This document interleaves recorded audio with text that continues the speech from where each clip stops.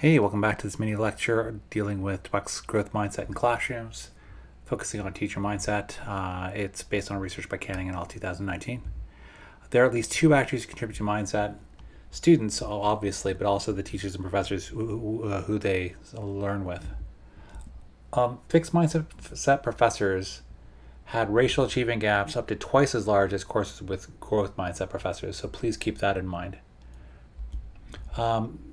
Members of different racial minority groups fare differently depending on the mindset of their professors.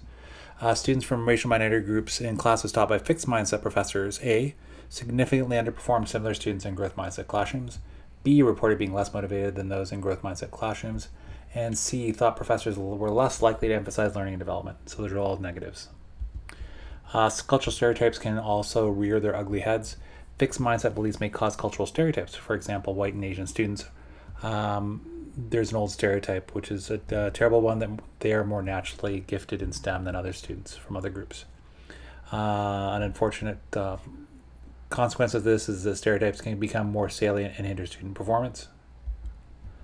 There are gatekeepers of science. There are traditional ones. As an example, here's this quote: "Because older white men are stereotypically depicted as gatekeepers of science, fixed mindset beliefs may be more threatening coming from them because they seem like the gatekeepers, like the original holders of knowledge." So that's the perception.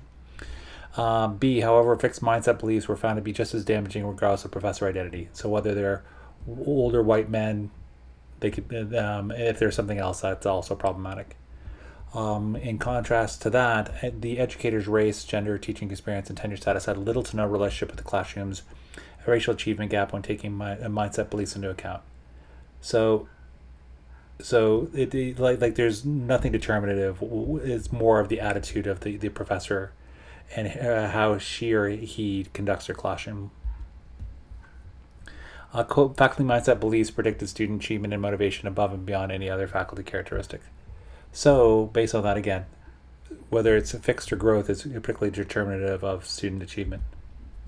From all of this, we're left with this Dweck's big question: how do we create, as educators at the post-secondary or K-12 level, how do we create environments that emphasize growth and improvement?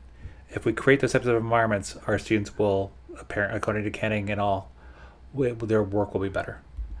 That was Dweck's growth mindset in classrooms, specifically focusing on teacher mindset. Thanks for watching. Take care. Look forward to seeing you again soon.